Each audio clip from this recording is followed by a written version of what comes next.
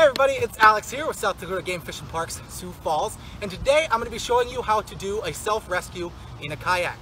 Before we get out there though, we're going to talk about wet exits. That is, how to get out of your boat when it's flipped over. I don't have an underwater camera, so we're going to do it on land today. The first thing, as soon as you know you're going to tip over, you want to lean as far forward as you can.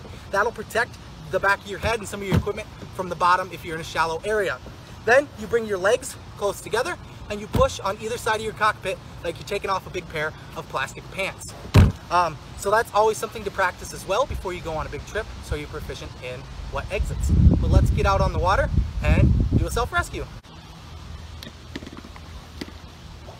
So, again, right when you're at that point, you know you're going to tip for sure. You want to lean as far forward as you can.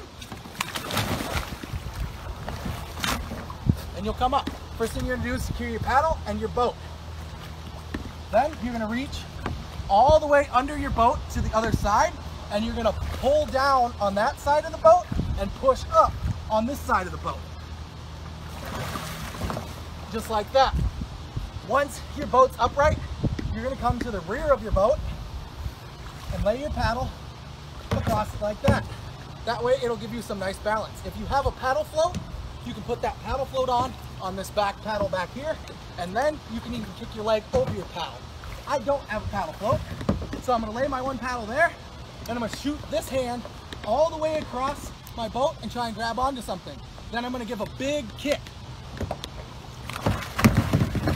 Right like that. Once I'm on top of my boat, I want to swing my feet up towards the front of my boat.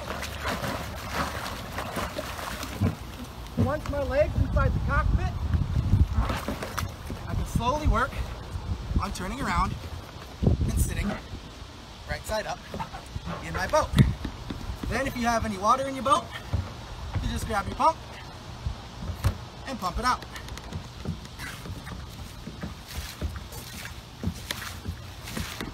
And that is how you perform a self-rescue in a kayak. Thanks for watching.